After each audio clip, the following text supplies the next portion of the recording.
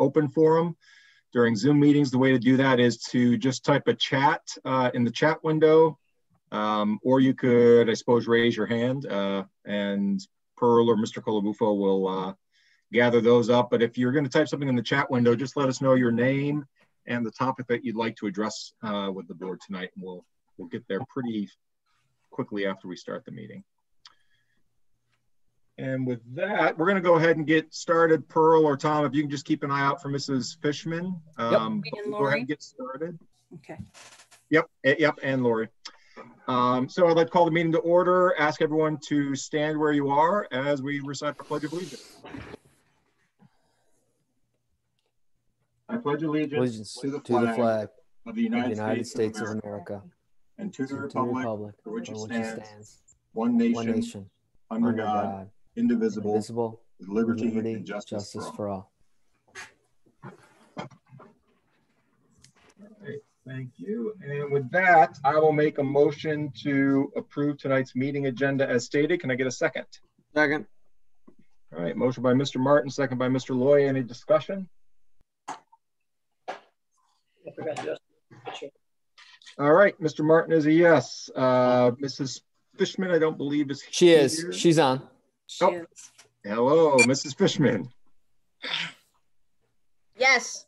Thank you. Mrs. Wood is not here. Mr. McCarthy? Yes.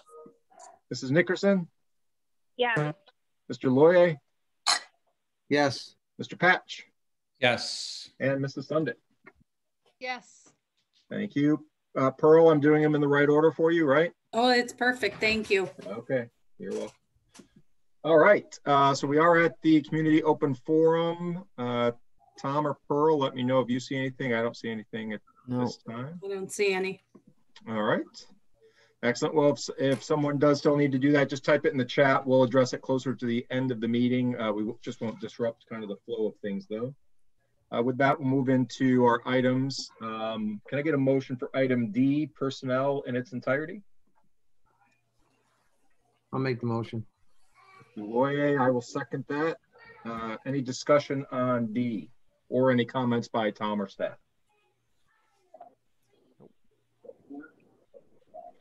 All right, Mr. Martin is a yes. Mrs. Fishman? Yes. Mr. McCarthy? Yes. Mrs. Nickerson? Yes. Mr. Loyer? Yes. Mr. Patch? Yes. And Mrs. Sundit? Yes. Thank you. I'll make a motion to accept item E, the consent agenda in its entirety. Can I get a second? Second. Any discussion? Sorry, second by Mr. Loy. Any discussion on E? All right, Mr. Martin is a yes. Mrs. Fishman? Yes. Mr. McCarthy? Yes. Mrs. Nickerson? Yes.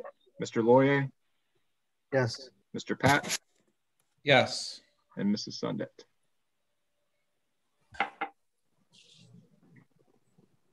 Was that a yes, Mrs. Sundit? Sorry. Yes. Thank you. All right, and motion carries. So we'll move. Oh, I'm sorry. Before we move on, I just wanted to take a moment to acknowledge some thoughtful donations to the district tonight, both monetary and also a collection of Dr. Seuss books. So Pearl, if you can arrange the thank you letters from the board, we will be glad to send those out. We'll do that. Thank you. And with that, we'll move into special presentations. And Mr. Colabufo, I'll turn it over to you to introduce AA Cole. All right. Mr. Smolik and his crew are ready to go. Without further ado, I give you the AA Cole staff. Floor is yours, Michael. When you say my crew, hopefully you don't mean the crew upstairs. So Jen should keep them under wraps. So welcome everybody. Cozy group, cozy bunch. Obviously this isn't what we're used to. I can't wait to see everybody again in person, hopefully in the near future. So, you know, choosing school spotlight's never an easy task, and obviously this year's no exception. There's so many wonderful things going on across the district, not just at AA Cole, but with all the professionals. The way that we've come together over the course of the past 12 months is really, it's unreal. It's unlike anything any of us ever could have imagined. And certainly it makes me proud to be a Central Square alum, community resident, and an employee of the district. So I also want to give a big public shout out to my staff. They continue to rise to the challenge on a daily basis. You constantly ask yourself, how much more can I ask of people? And I can't ask more of these people, it seems, yet they continue to come to me with new and innovative ideas. So, and they're doing their best to provide the highest quality education possible, obviously, for our kids, given the circumstances. So when it came to choose the school spotlight this year, I know obviously we've had a lot of discussion, ongoing discussion at the administrative level, but also at the board level about remote learning, virtual learning, learning management systems, et cetera, et cetera. I want to say, okay, what is something that sort of sets AA Cole apart? And this isn't something that's pandemic exclusive. As a matter of fact, this started just before our shutdown last year. And those are our parent nights at AA Cole. Really, the premise behind the parent nights, what we found as a group, we meet weekly as a student support team. And I'll get into who makes up the student support team. But in discussions with those professionals, as well as with the staff throughout the building, we found that there were oftentimes repeat topics when parents were seeking out school staff for advice. So we put our heads together. And again, the wonderful team of professionals with whom I work on a daily basis has decades of expertise. And we're looking to share that with willing parents. Well, I'll be the first to say, and I know anybody on my team would say that as well, that we don't have all the answers. We're never going to proclaim to have all the answers. But certainly we rely on experience. No two situations are exactly alike, but over the decades of experience, just with the student support team alone, we've encountered similar situations, and we lean on those when putting together these parent nights. And then lastly, it aligns perfectly with the board goal number 4 in terms of fostering a relationship between the school and the community. I'm going to go through a little bit about, what makes up the parent nights, who participates in them, and some of the topics that we've covered. So first and foremost, I mentioned my student support team before. We meet weekly, and the student support team is made up of myself, Scott Phillips, my school psychologist, Kristen Salmonson, who is our social worker. Kristen split between a couple of different buildings this year. Beth Slozik is a counselor that's shared between Millard Hawk and myself. Or Millard Hawk and AA Cole, excuse me. And then we have the good fortune of having Michelle Stiles, who is a school-based mental health clinician that we contract through Arise. Additionally, we have some select staff members. I want to give public recognition to Ron Herney. You'll see when we get into some of the topics that we've covered thus far. Ron acts as a clear touch trainer and a Canvas trainer for the district. And so when we put together our last parent night, which was actually virtual in nature on the 20th of November, I went to Ron and asked, would you be willing to present? And without hesitation, he agreed to do so. So we'll bring in select staff members as needed. Certainly, all parents and guardians are invited to attend. And ironically enough, it wasn't just AA Cole parents that we had. Some of them were maybe former AA Cole parents that attended our most recent one. We send out flyers, blast messages. It's discussed at PTO meetings. And then the PTO support, the AA Cole PTO certainly supports this. I rely on them for idea generation. There's financial support. We offer door prizes for the attendees. They assist with publicity. And then as an aside, during non-COVID times, we do use some title funds to serve dinner to the attendees. So I talked a little bit about, some of the ideas and the generation of topics. So for the most recent topics, or more recent topics, that we've covered, first and foremost, tips and strategies for improving behavior at home. And this has a tendency to be a repeat topic with many of our parents and community members. It was the one that we actually did first last year. We started this, let me get my dates right. Our first one last year was March 12th, which coincidentally enough was the day before our last day of normal in-session school. We had about 34 people RSVP to the original date.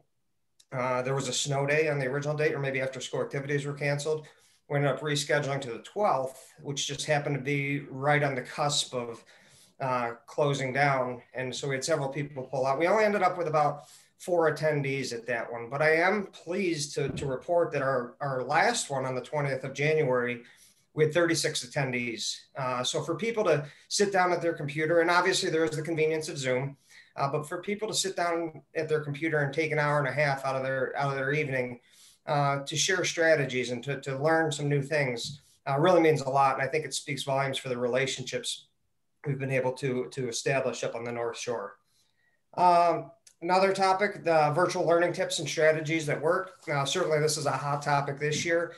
It's been all over the news. I know some other administrative teams in our district have presented on this. Again, Ron Herney assisted with this one. Our counselor and our mental health clinician presented on effective coping strategies for parents and kids. I really think that this group is in tune with the social emotional impact of this pandemic on everybody. But sometimes that's brushed aside by some people.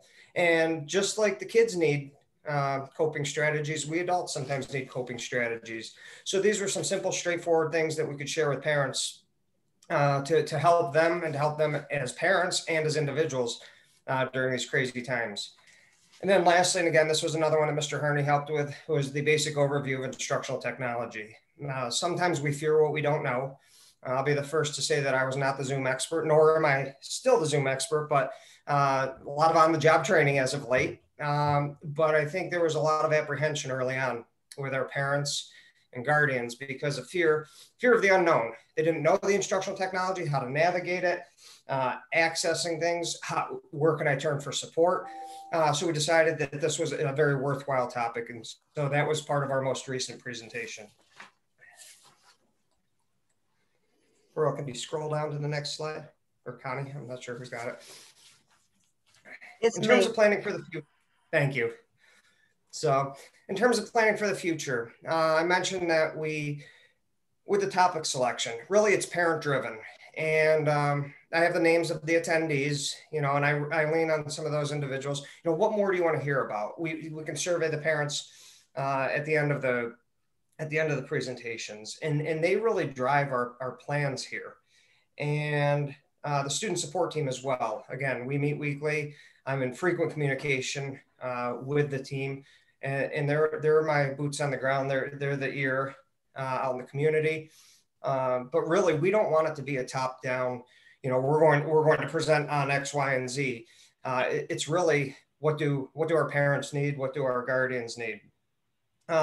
In terms of the frequency, again, I mentioned that the first one was on the 12th of March last year, and unfortunately, it was railroaded a little bit by the onset of the pandemic. 36 at our last one.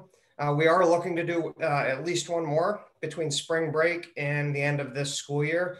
It looks as though that would be presented via Zoom. And then the sharing, in terms of the sharing of resources, the invitation for the last one was shared with the other elementary schools. And I've shared this idea at the district outreach committee. I think it's a great idea. It's a great way to bridge school and home and to show mutual support for one another. I started off by saying, how many great professionals we've got around this district. So, it's my belief, what better way than to say, okay, this isn't something that has to be exclusive to AA Cole. This is something that, hey, Brewerton parents can attend and high school parents can attend, middle school parents can attend, because we kind of approach it with a global perspective. Sure, there might be certain things that are elementary specific, but it doesn't mean that they can't be sort of shifted to meet the needs of a parent of a secondary student. So really that collaboration and the sharing of resources is something that I'm looking forward to in the future. Any questions on our parent nights?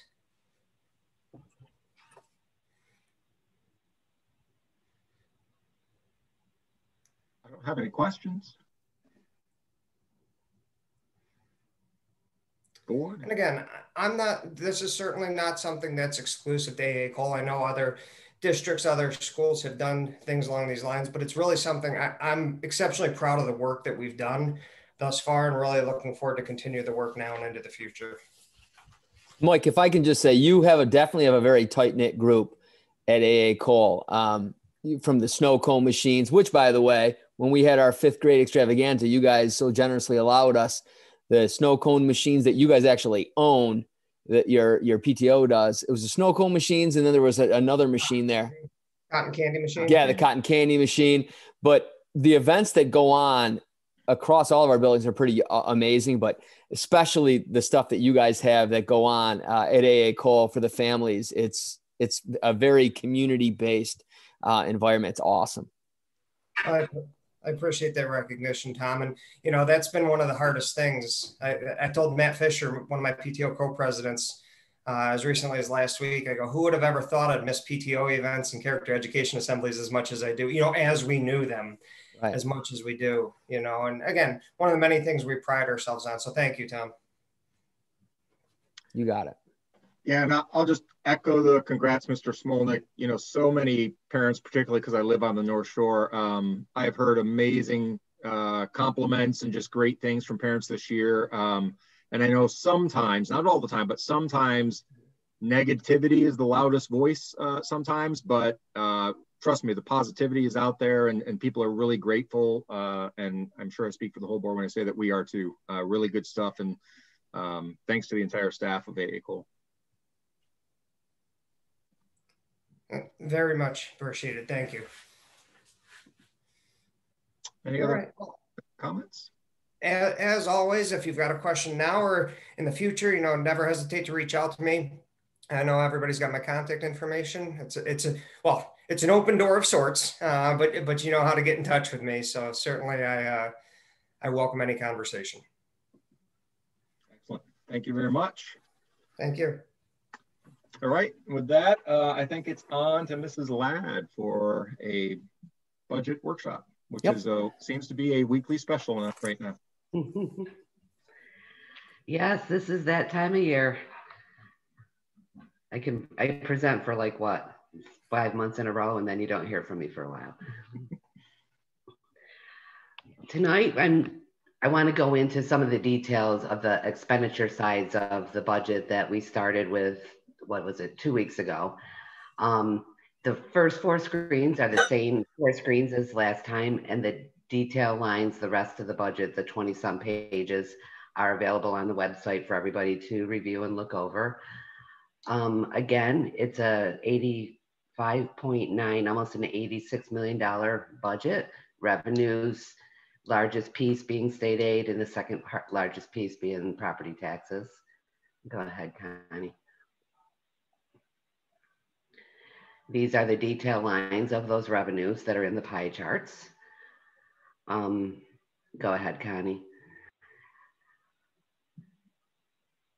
Tonight, what I really want to focus on is the big pieces of the pie on the expenditures right here.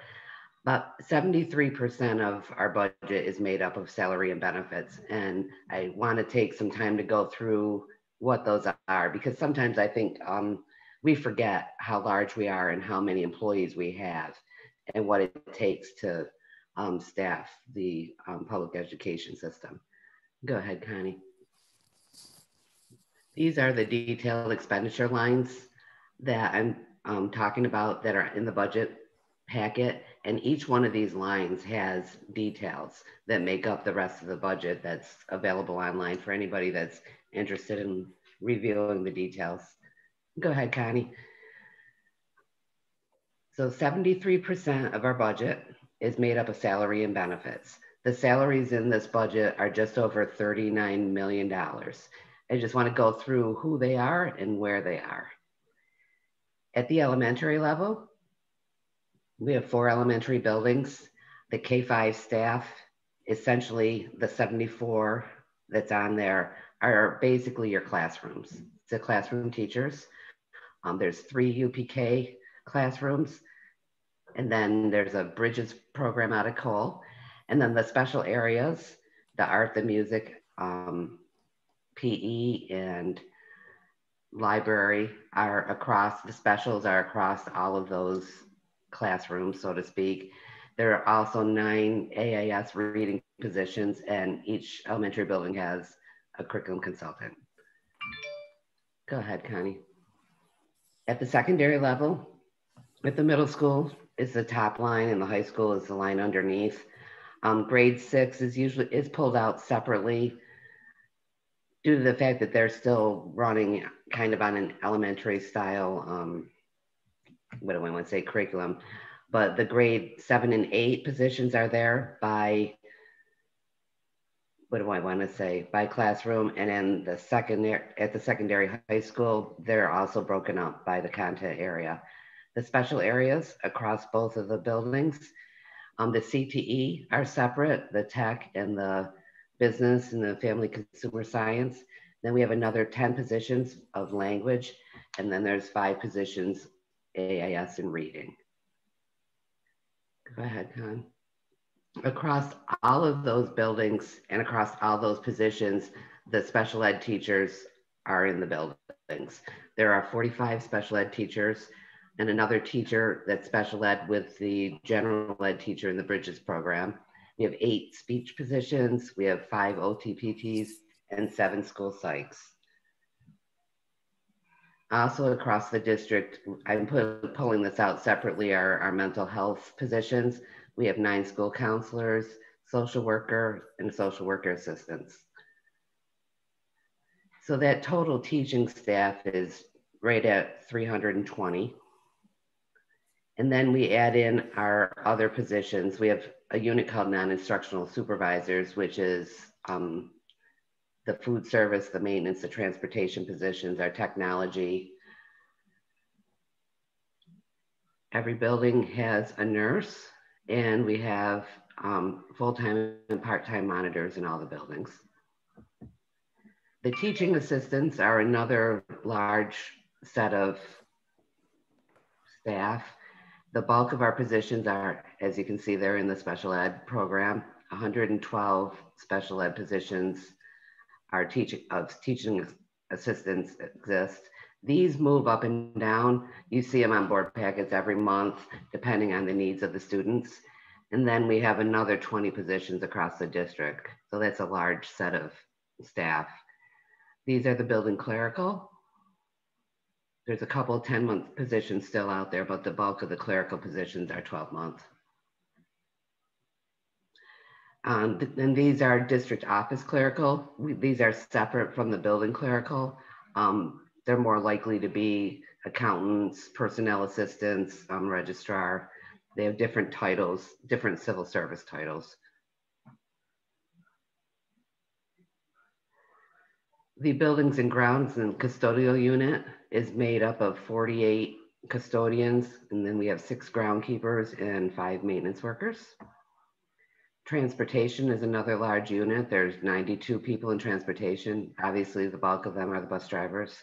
There are 5 mechanics down there and 17 bus monitors right now. The administrators, there's 1 in each building at the elementary level, 3 at the middle school and 4 at the high school. And the AD is in that unit also. And there are 6 positions that have individual contracts. And that makes up the bulk of our staff. I always try to put here that right here, you can see this year, the grant supported salaries.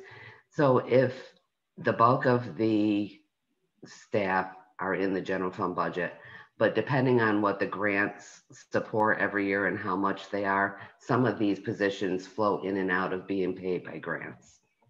This year we've got, what is it, 21 and a half FTEs that are in the grants.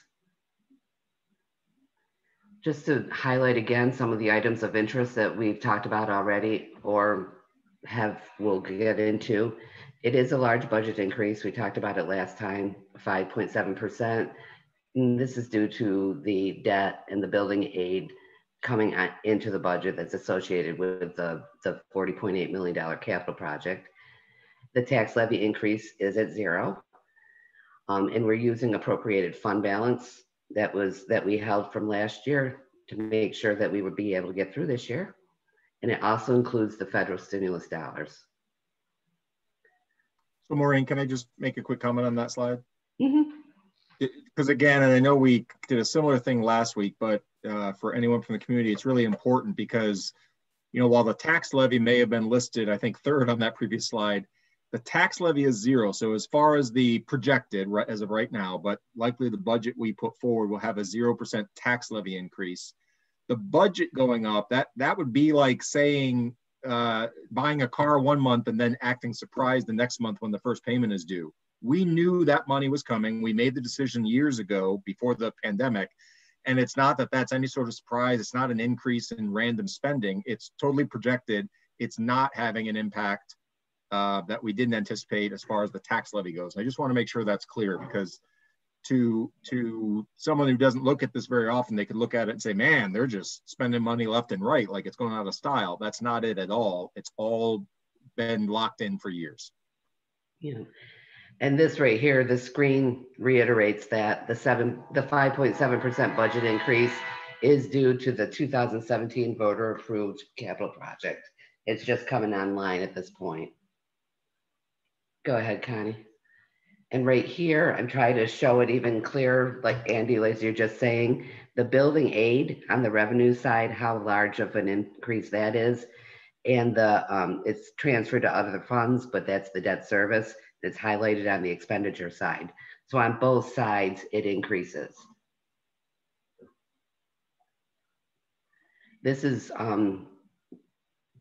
the no tax levy increase. Very important that we're doing that this year.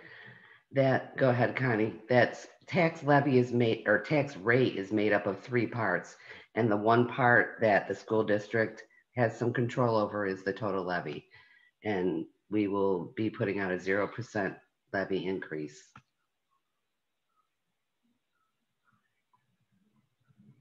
We also want to make sure that everybody understands that we are using our fund balance as we planned with the unassigned fund balance from last year's year end.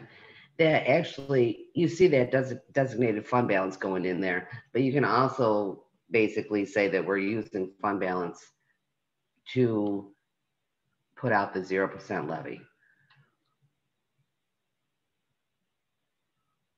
Also here, I want to make sure, and I've got it circled there to remind everybody that we are using the full amount of the federal stimulus funds that's included in the budget. It's being taken out of the foundation aid and supplemented with the stimulus money. And actually, that's the number that is a little bit, I want to say, iffy. But now that the package seems to be going through the feds, and it seems like it is possibly going to be a good number for next year, which that's a real big relief. Yeah, Maureen, I talked with Senator Schumer's rep this afternoon, and the budget that was passed. And I just want to reiterate to everybody that the governor has taken this money is that if the formula is the way he understands it, it will be double the second stimulus amount. So it's going to be $6 million this next round of stimulus for education. So that's going to be a total, I think, of right around $10 million that the governor has the opportunity to take federal dollars and supplement it. I just find it appalling if his past performance indicates anything going forward. That's a lot of money. It's a right, and they're basically using it to supplement what they would have been given us, or should, I guess you would say, give us. And yeah, yeah, my office is next to his office, and when he was told the money, because I asked him why I could hear him screaming, it being upset, is that he has taken this money and he is being made whole by the federal government at a state level. So there is no reason for him to take this money. The money that he's taken so far, the money going forward, there is no reason for it. And I literally heard him scream, and that's what I stopped. I said, "Hey, what are you screaming about?" Because he's upset, he's mad that he's taken this money out of Central New York. But it's important you say that, Steve, because there's a massive misconception that people feel that because there's a Democrat in office and there's a Democratic governor, that money's all coming to schools. I don't know how else Cuomo could have said that money's likely not coming. And maybe it won't be the 20%, but it's enough that's going to make us, like Maureen and I spoke about today, have to battle back from this for at least 4 years is what we're expecting. So I'm glad you made that. That's a good point. Yeah, and it's double the amount that they approved in the package will be double the second round. So it's roughly, right, Maureen, is about 3.1, 3.2 million. So it'll be 6 million, 6.5. And it's just, I just can't, I've said this before, I pay federal tax dollars. This isn't a gift. These are my federal tax dollars that are not going to the district. And I think about all the things that could, with the challenges that are coming up ahead, that $10 million could do an awful lot for the district if we were just funded with the normal state aid plus the stimulus. It's not a stimulus if you take it away. Yeah. And I think that's what's so hard for people to understand. They feel like we're getting all the stimulus money. What's going on? It's not. Yep. And it's upsetting. It really is. I'm twitching in my chair. I'm so mad that I don't understand how he could take this money, and he's taken it. And his stimulus. Yeah, exactly. Yeah. So, all right, I'll off my soapbox. Thanks.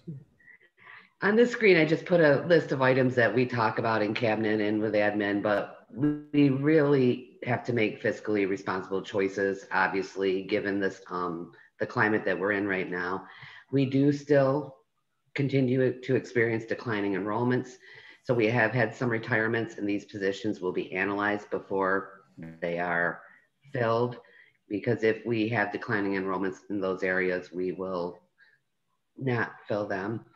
We had a couple of years ago a mental health initiative and a reading initiative. At this point, we're just holding them at this year's level. We're not moving them forward like we planned. Those stimulus funds are supplementing foundation aid. They're not adding to our budget. And that's what we've got to watch for, is the revenue shifts with the state budget in April. We obviously won't adopt a budget until we get those April state numbers to know if they're going to remain the same or what they're going to do with them. And then we obviously have the big factor out there that we don't know what the COVID-19 regulations are going to do as far as impacting our budget, both good and bad, up and down. Because obviously there are items and things and initiatives that we're taking on that are costing us money, but there also are things that we are not doing that we would normally have in our budget. Yeah, Maureen, I think it's important also to mention, just like we were talking about the capital project and the impacts of that, you know, the reality is that the real impacts of what's happening right now are going to be seen next year, the year after that, you know, 3 years from now. And so when we talk about a 0% tax levy increase, I mean, we think it's, as a board and as a district, we think it's important based on what everyone's facing right now. But there is a risk to doing that too. We are very uncertain about what the next 2, 3, 4 years look like. And so I just don't want anyone to think it's done lightly. And there are difficult decisions that are coming down the road. Even in a good scenario, there are difficult decisions that are going to have to be made. Yeah, definitely. This last slide it comes from Forecast 5, which is the a program that we participate in. And it takes the 5 years of live birth rate and projects them out. And as you can see, we are still projecting enrollment declines, but they are starting to level off a little bit as compared to the last 10 years. But they do continue to show decline. And Maureen, I don't know if you had a chance to compare, but in a quick look earlier today, when I went back 5 years or so to the different enrollment projections at that time, I mean, it's not that it's exactly spot on, but it's not far off. And we've pretty much done the trend line. Right. Yeah, we have been following it. And I always think it's interesting. I do the same thing because obviously every year when I make the new presentations, I'm putting the numbers on top of the old numbers so you can really see the trend lines as you do it. Yeah. And we're getting into the spot. You can go ahead, Connie. Where do we go from here as far as long-term planning? Because it's so uncertain. We do have some items that are out there that we will have some long-term decisions to make. Obviously, we still have CSI. We had been planning at different times looking at special ed programming in that building or alternative ed programming in that building. And those items are still there for us to work on in the future. Future capital projects, as we discussed, this capital project now was voted on in 2017. Basically, you're supposed to look at the 5-year building condition surveys and try to have projects every 5 years. So we're looking at the next year or two needing to have another project to keep us moving forward. The Smart Schools Bond Act money is still there. We do have number 2 going on right now. The Prometheum boards, I'm not sure if I'm saying that right, have been installed, and we are in the midst of Smart Schools Bond Act number 2 coming to fruition. And there's probably going to be some permanent changes that are reflected as, you know, post-COVID type of education things that we're going to have to deal with long term. So just some items that we have to get out there for planning. The 21 annual budget vote and school board election timeline is out. The budget vote is always the 3rd Tuesday in May. It's going to be May 18th this year. And these are the dates that we have to hit with all of our requirements to get to the vote. And we're just coming into the first item, which is next week, we'll have to start running our first ad in our legal sections of the papers. School board candidate position nominations are due to Pearl on April 19th, and then we'll move forward from there. Does anybody have any thoughts or questions?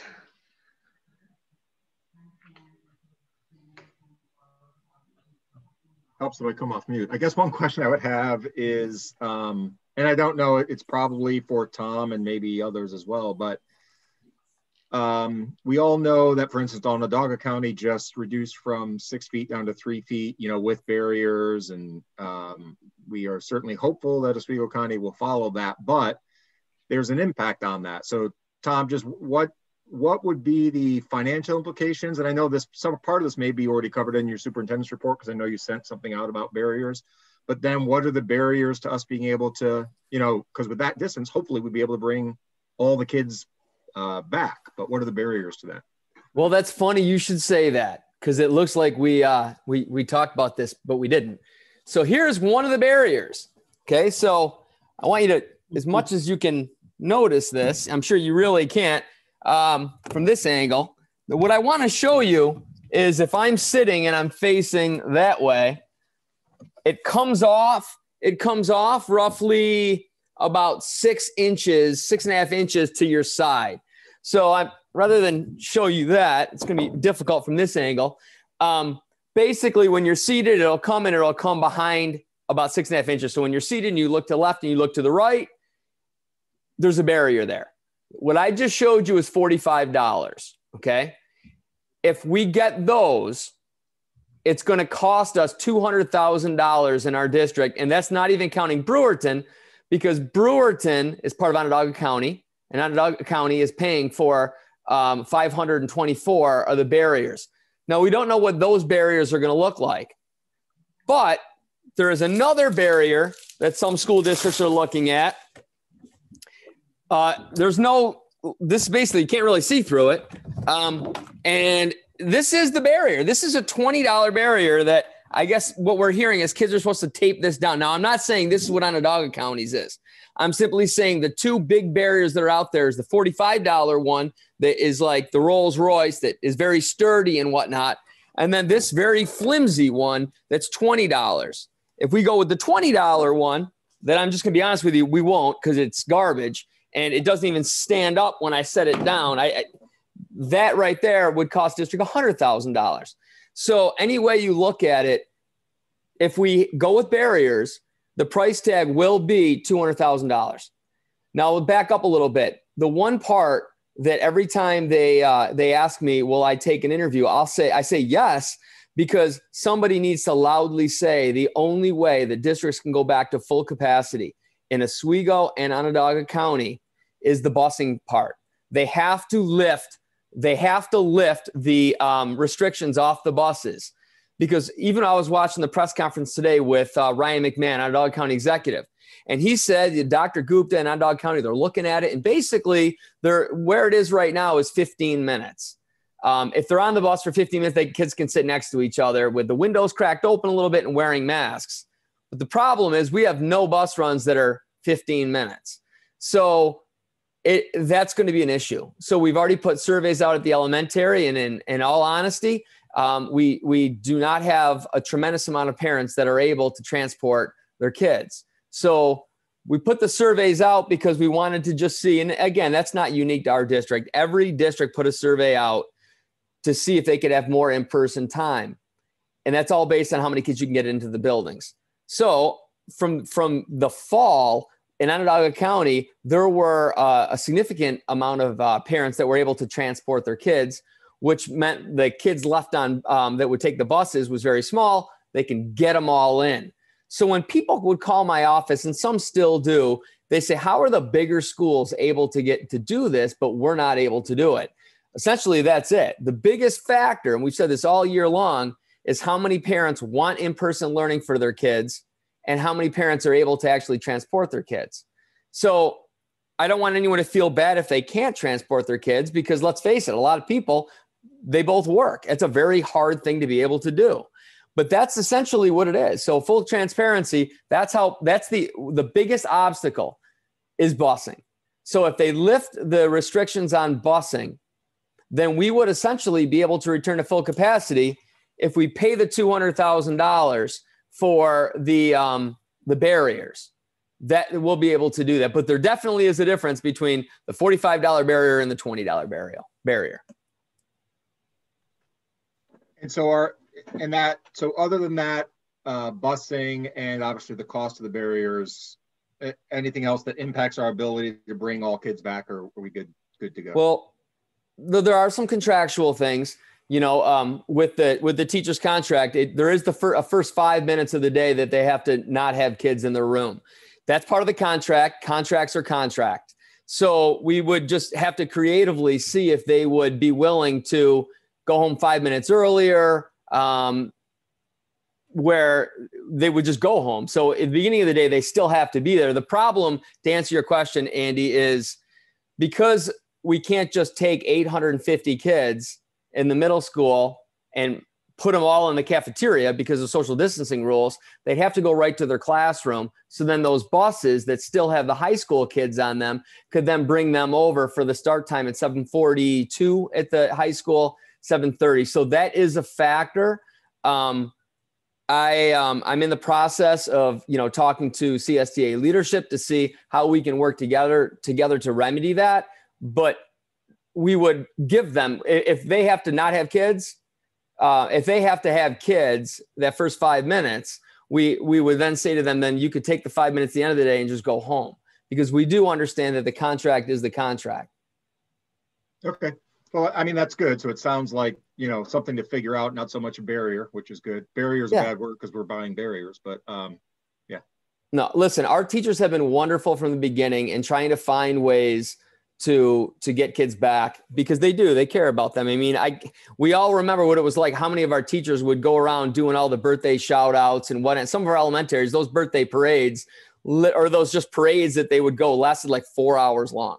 So I do know that the teachers want to have the kids back, and we'll just be very fair with the teachers on how we can, back end it, letting them go home. So again, those are all things that would just have to be worked out.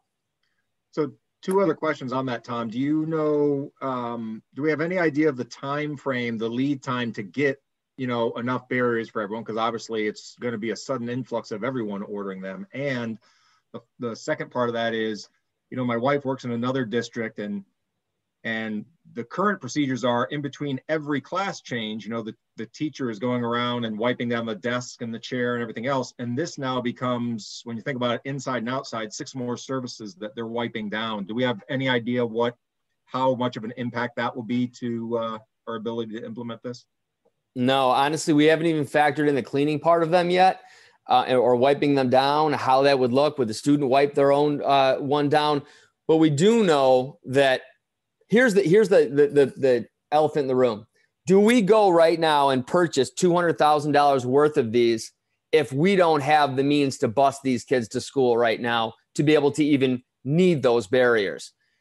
I'm leaning towards saying, well, we need the barriers because I don't want to say this and then have people all of a sudden think bad of me, but they're not going to have kids vaccinated by next school year. So if we have to start out with the 6 foot, 3 foot with the barriers, then it would either be hybrid or we have to have the barriers. But then again, they'd have to then eliminate the restrictions on buses for next year. So it's one of those things, Andy, where I'm trying to be fiscally responsible.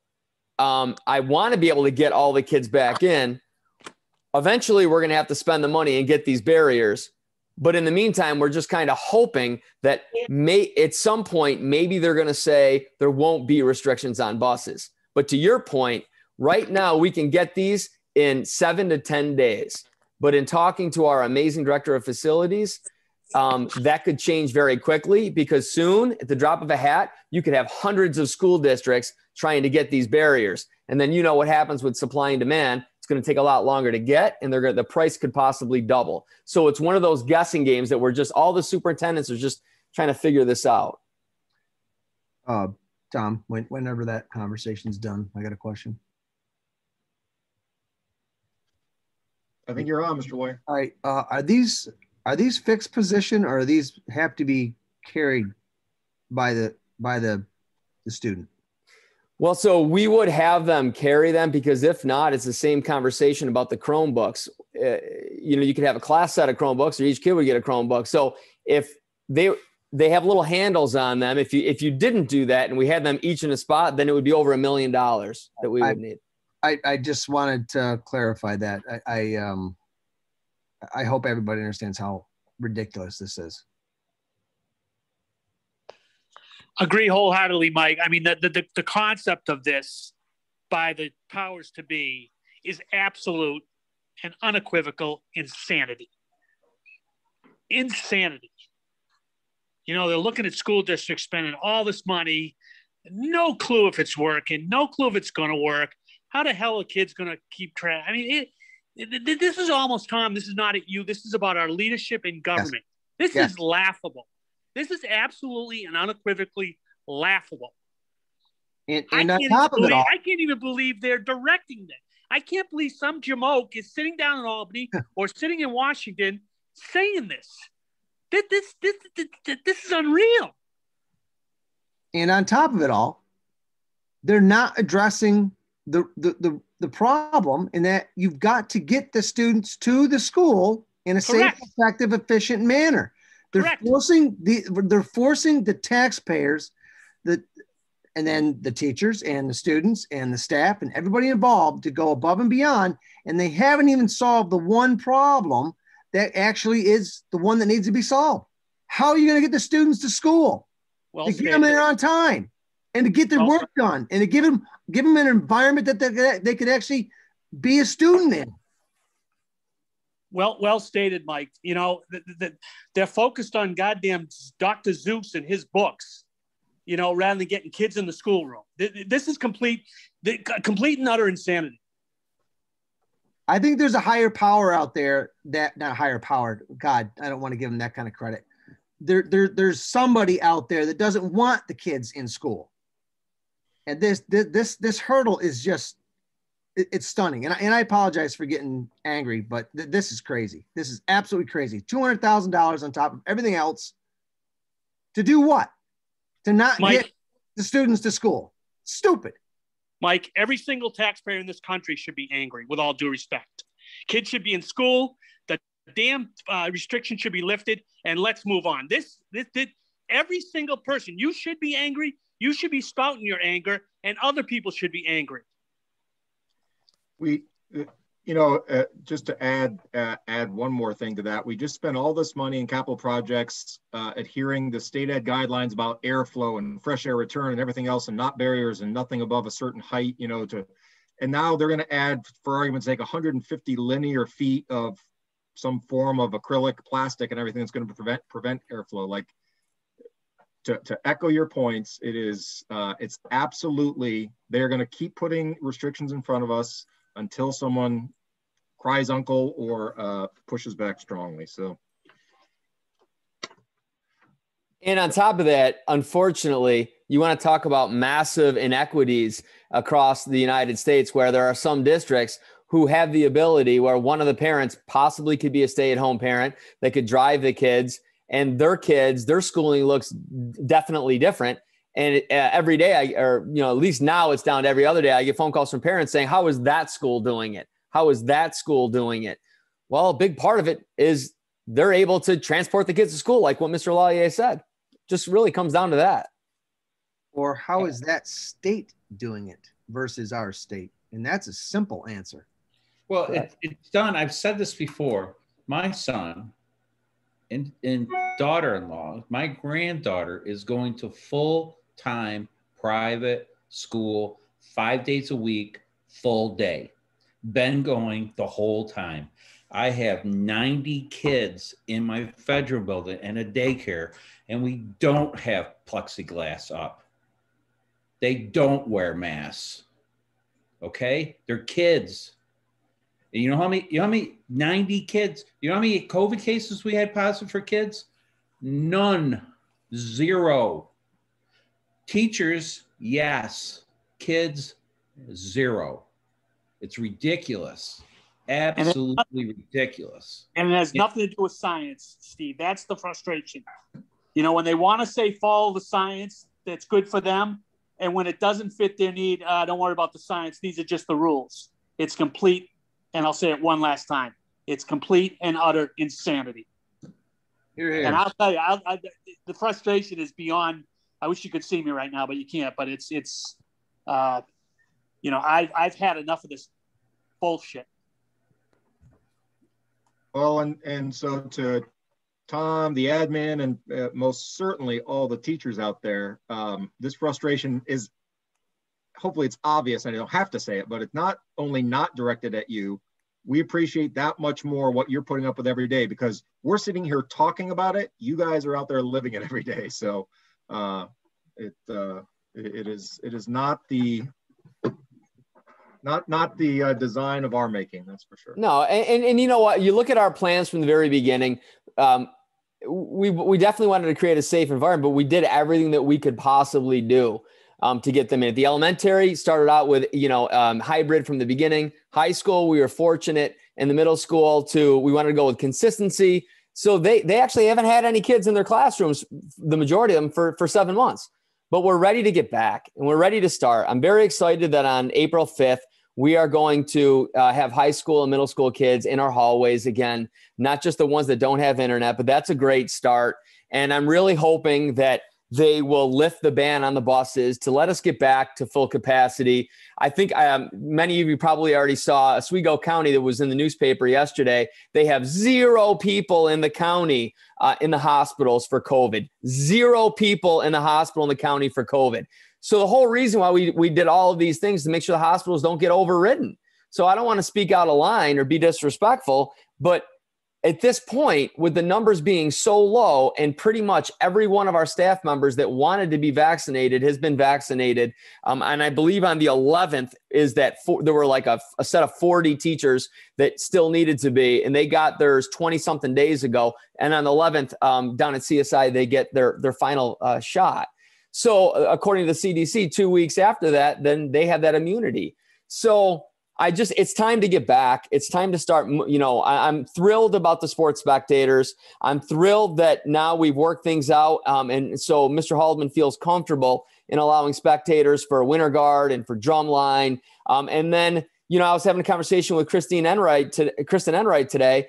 The confusion about what can we do for our musical. Well, Cuomo did put something out that says starting April 2nd for indoors, we can have 33% capacity up to 100 people. So we can do that inside now as well. Because I know before that they were planning on doing something on the football field, for their musical. So now we're going to also then look at what could graduation look like? What could prom, senior ball, our ball look like? We're just trying to get back to normal. If numbers were to start to spike up again, then obviously we can tighten things up. But right now, it's looking pretty good. I have one last comment. Andy, thank you for clarifying. And I hope I mentioned that up front, that I I was attacking the leadership of government, not Tom and not his administration, first of all. Second of all, I would ask that I hope Chris Todd and the district superintendents are screaming from the rooftops, which they're probably not, but let's get kids back in school. They should be. Every single one of them across the state. Chris Todd and all your colleagues, you should be screaming out loud to get kids back in school.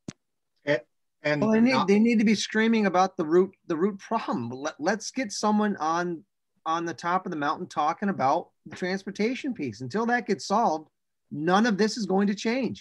We could spend $1 million on plastic. We can bubble wrap the whole school. It's not going to change. Yeah, Tim, your point is well taken. It really is. It's going to take everyone. So just like we're talking about the fact that, you know, it seems, even though whatever our personal opinions are about this quote COVID relief act, but at least there's money in there for schools. The problem is that somewhere between there and here, someone doesn't value our schools enough to actually use it for what it's dictated for. We need all the superintendents of schools. We need the school boards. We need the PTO groups. We need the transportation officials. We need everyone saying, if not now, then when? If we can't get kids on a bus now, when we have 3 vaccines and 0 people in the hospital in Oswego County, like, when does it ever return to normal? And the answer is simple. They won't answer the question because we have abdicated our decision-making ability, and too many people are growing used to it. How sad that kids have to be asking, you know, what is the right time and when is it safe to be holding a prom or to even dance at a wedding, whatever it is. Well, Andy, you're going to see 1 month from now, the governor loses all of his powers, his emergency powers. So then it's going to go back to the local governments. And that's what Ryan McMahon said today at his press conference, that when that happens, people are going to see that there's going to be a lot of changes and the local power will be, you know, control will be there. And then that's going to be the opportunity for the local communities to regain what getting back to a sense of normalcy should look like. Right. Those powers should have been rescinded 8 months ago, 6 months ago. Should have never been given to them. Well, exactly. Any other comments before we move into reports? Maureen, thanks for the presentation and the update. We got a little derailed there, but it was related. All right, we're going to move into item G, which is reports, and we'll start with any unfinished business. And it's not really unfinished business, but Pearl had a request, I think, through City BOCES about whether or not we would want/need a presentation from City BOCES. And Pearl was the question: did we want Mr. Todd/Mr. Shepard to attend either virtually or in person a meeting? Was that the question? Yes, that was the question. And I will simply start the discussion by saying, not that I don't care about BOCES, I do love the programs, love what they're doing. I personally don't have any need for it, frankly. There's enough oars in the water that I don't need that one, but I'll open it up for discussion with others. I certainly don't need it because it's the same song and dance every time. So no, I do not need it. Yeah, I'll just yell at him like I normally. $10 million without an explanation. It's unfathomable. I don't need him. So would anyone object to the response from Pearl being a kind of submitted, whether it's PowerPoint or one page document of things they want us to know is great, but we don't at this time need an in-person chat? Yes. I guess the simple question I would have, Andy, is, going into the new year, what have they done to reduce during these pandemic times? Have they reduced any costs? I'd like to see that specifically outlined. All right. So Pearl, if you could just include that in the response, that we don't need an in-person, but one specific question would certainly be, send us some tactical and very specific things they've done to control, reduce costs, and assist the component districts in doing the same. Okay. Anything else from the board? on that topic? All right, Mrs. Fishman, anything that you wanted to bring up? No, I don't have anything. All right. I have a couple things I want to bring up. Number one would be in-person meetings. Through discussion, chat with the board, just certainly the desire that Mr. Colbufo and I spoke about, and then some of the board members as well, is to get back to in-person meetings, to echo the earlier conversation, if not now, then when. So the intent is that our next meeting, which would be the 22nd of March, and from there on in, of course, subject to conditions changing with COVID, but we'll go back to in-person meetings. Tom, between you, Irena, and everyone else, if we could, I'd love to look at the possibility of being able to hold the 22nd or even after that, but meetings in the auditorium. I think it's a great chance for us to begin to utilize it. We also need all the board members to see the finished product and everything. So if we can make that happen, great. If not, then I assume we'll go with our normal cafeteria meeting place. But well, Andy, it's actually a great idea that you bring that up, because bringing students back, we're going to be separating all the tables and whatnot in the cafeteria. So that would be a nightmare for Hans and his crew to have to then change that after every board meeting. But then the other thing, to your point, it's a great way to spread people out. Can I just say this? So I don't want the people that would think that we're going to go back to normal. We'll still do the live stream, but what we don't have the capabilities of doing is both, where people in the audience were constantly putting in the chat, I can't hear what that board member said, because it wasn't built for that. It wasn't built for in-person, and at the same time, the people at home that were trying to, participate. So that just created a lot of headaches for people at home that were frustrated. They couldn't hear what people were saying. So since they're going back to in-person, and if we were able to utilize something like the auditorium, we could do social distancing, get a good amount of people to be able to come back to our meetings and not have to try to live in both those worlds, because the technology does not adhere to that. Yep. Great. So Pearl, you can confirm with Tom as far as if we're able to use the auditorium, great, but beginning with the next meeting will be in person. And same normal time.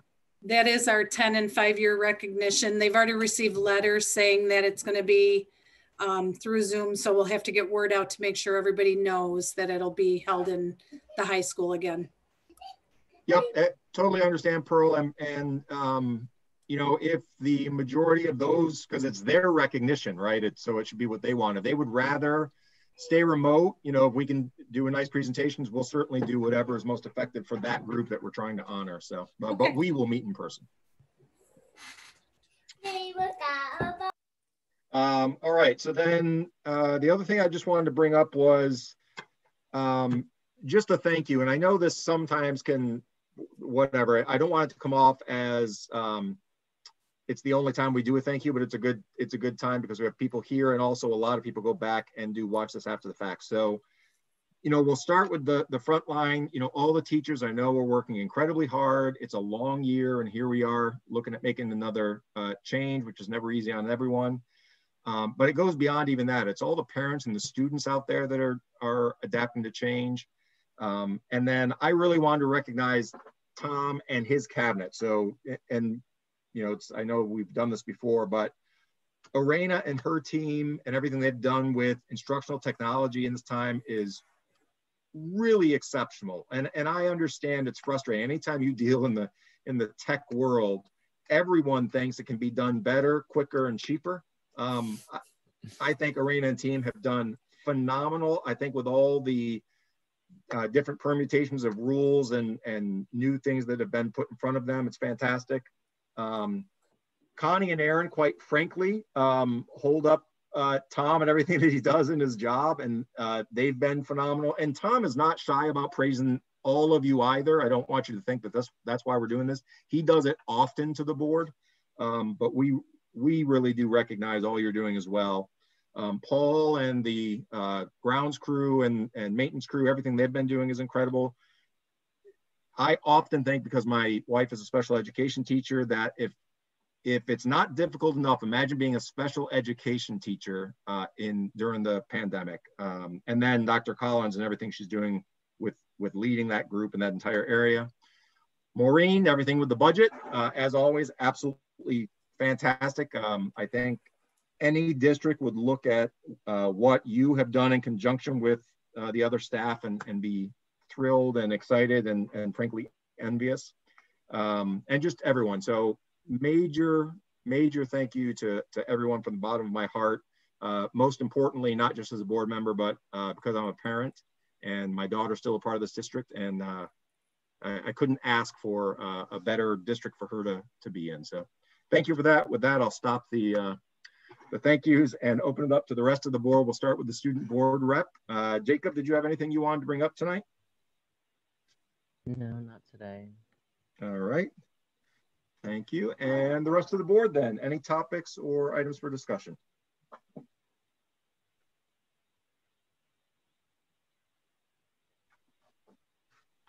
Good, Andy. Yeah. No, he said he's good. Oh, okay. Sorry. All right, Mr. Colabuffo, superintendent's report.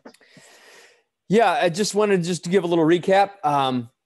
Winter sports went pretty well. We started out right with some quarantine teams, and then we kind of worked our way through that, and we were able to, successfully complete the winter season. Fall season 2 started today. So the football team, luckily we're going to get a couple days in the 60s this week. So that's great.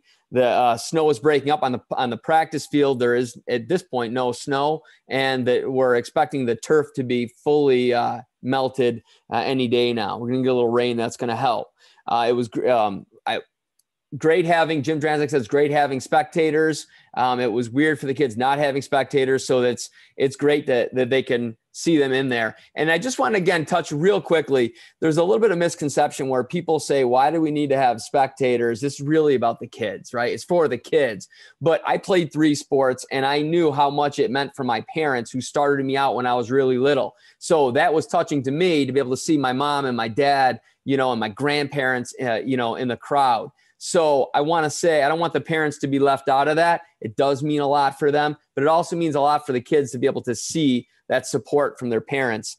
And I'm just so happy that we're able to, move back in that direction. And I'm so happy that Winter Guard and Drumline, they've got the blessing to have spectators. And again, we're doing it the right way, 2 per kid. We've got the capacity, and we're doing that with the temperature checks and the whole 9 yards. Hey, Tom. Yeah.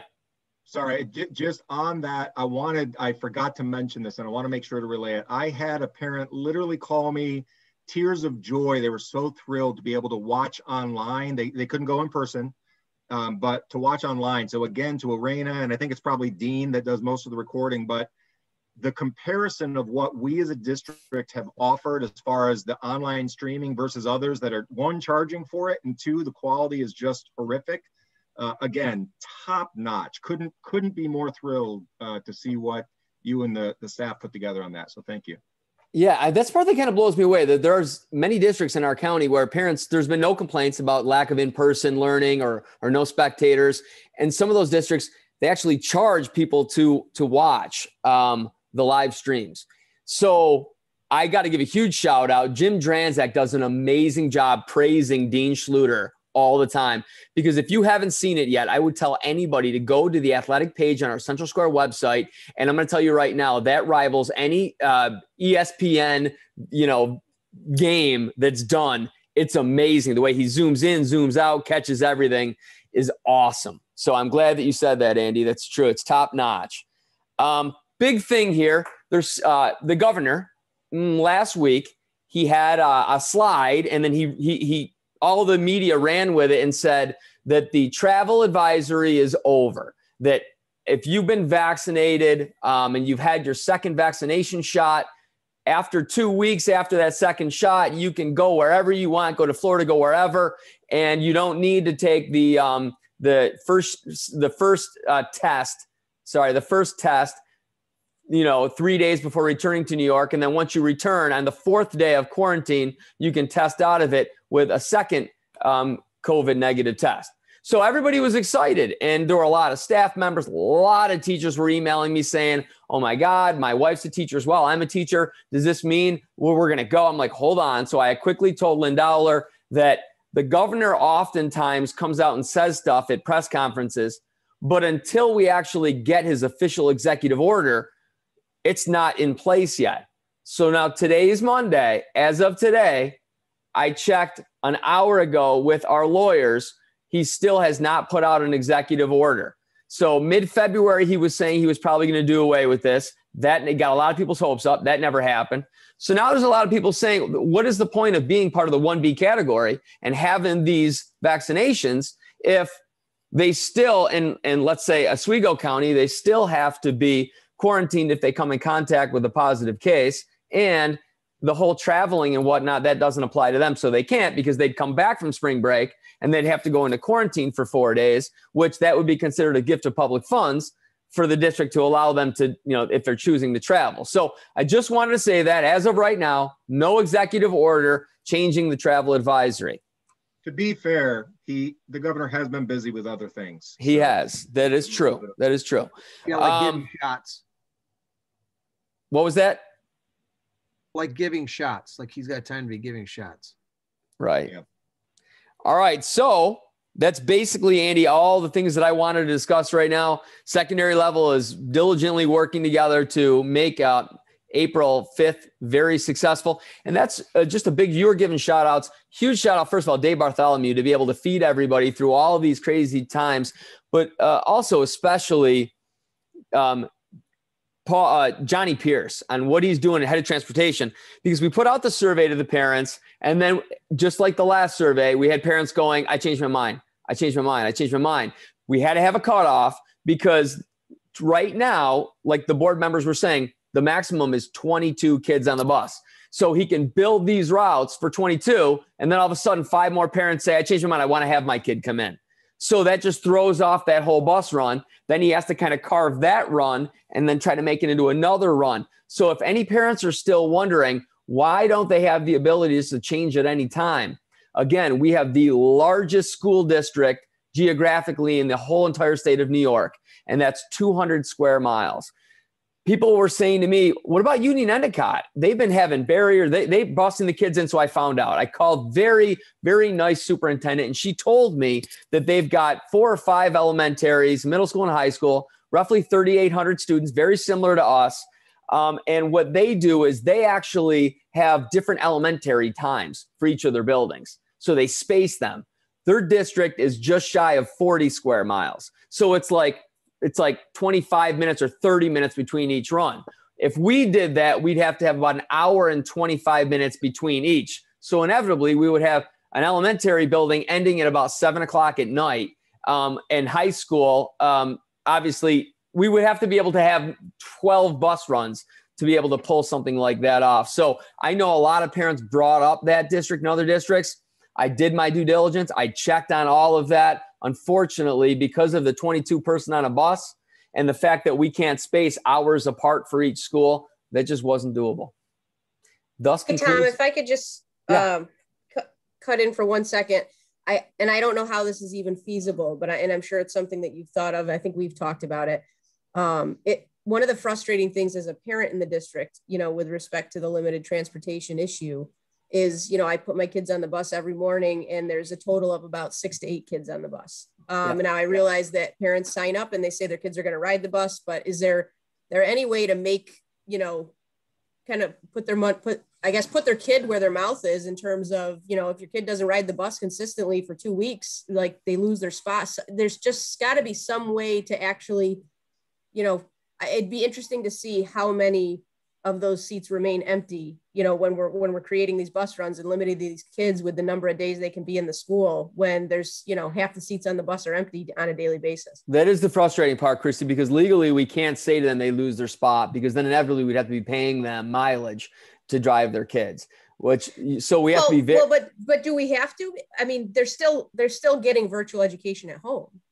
I mean, it's not like they have no way to get an education if they, are not using the bus. I mean, normally, obviously that would be an issue when we're busing all kids, but I'm just, you know, it's just very frustrating. I mean, yesterday I put the kids on the bus and there was literally 2 other kids on the bus, and my kids are one of the last pickups, you know, and it's just one of those things where, you know, I understand it. I understand everybody's schedules are different, but this is something I've noticed throughout the year this year, you know, that there is more empty seats on the bus than there is seats with kids on the bus. You bring up a very good point. John Pierce is frequently checking the attendance and then calling those parents, because what we can't do is ever get to the point where we say to the parents, well, if you're not bringing your kids, it can never look like for the parents that are bringing their kids have in person. For the parents that can't bring their kids and their kids are going to be remote, there would be lawsuits there. I hear what you're saying, and I agree with you 100% that it is very frustrating when I drive to a school and I see the doors open up and 6 kids get out. Yet he built that for 22 kids because parents said that their kids needed it. But Aaron Phillips is doing a really good job in working with the principals to connect to those parents to say, you all want more in-person time. Help us deliver that to you, because clearly you are driving your kids right now. So if you can commit to that, we can get more kids in, all of the kids in. But you bring up a really good point.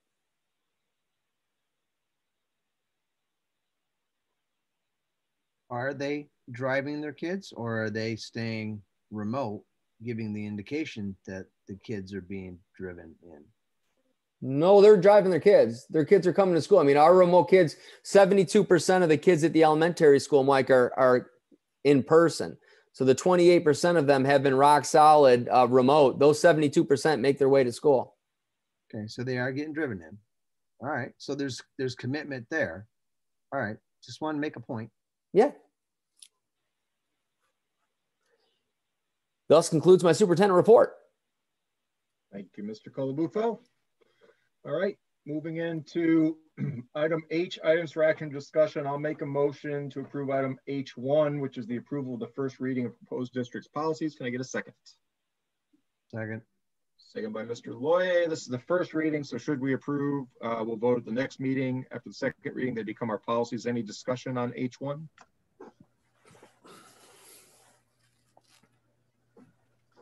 All right, Mr. Martin's a yes. Mrs. Fishman? Yes. Mr. McCarthy? Yes. Mrs. Nickerson? Yes. Mr. Loye? Yes. Mr. Patch? Yes. And Mrs. Sundit? Yes. All right, thank you. Can I get a motion for item H2, the approval of the Public Employee Emergency Health Plan?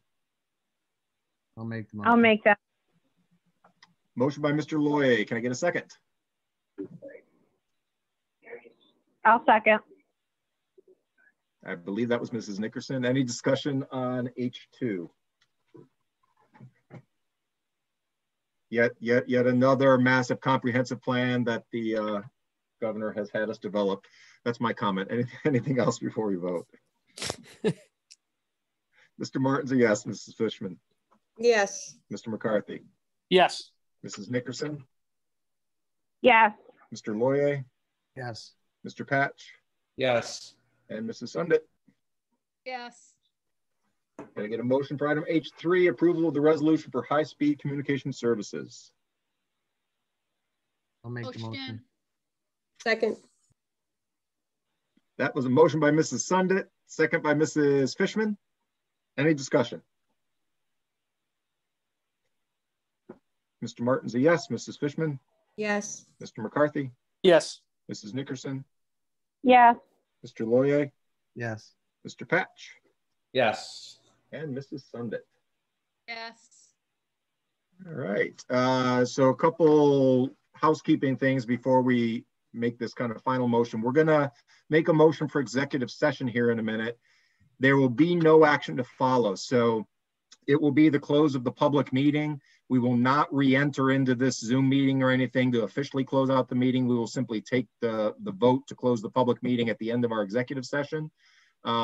So initially, this executive session will include the entire board, Mr. Colabufo and Mrs. Galvan. At the end of the executive session, we will ask Mrs. Galvan and Mr. Colabufo to leave, and it will be only the board. And so with that, I will make a motion that the Central Square School District hereby move into executive session for the purposes of discussion tenure of 10 particular people, an update on negotiations with CSTA, and discussions around the superintendent's contract with no action to follow. Can I get a second? Second. Second by Mr. Loy. Any discussion? All right, and for the board, there's a separate link. We'll take just about 3 or 4 minutes, allow a fluid adjustment break, and then we will join that second link. Mr. Martin's a yes. Mrs. Fishman? Yes. Mr. McCarthy? Yes. Mrs. Nickerson? Yes. Mr. Loye? Yes. Mr. Patch? Yes. And Mrs. Sundit? Yes. Thank you, Pearl. Mr. Colabrufo will, or one of us will get you the information as who votes and closes the executive session and meeting. Thanks, everyone. Thank you. See you in person on the 22nd. Bye. Have a good night.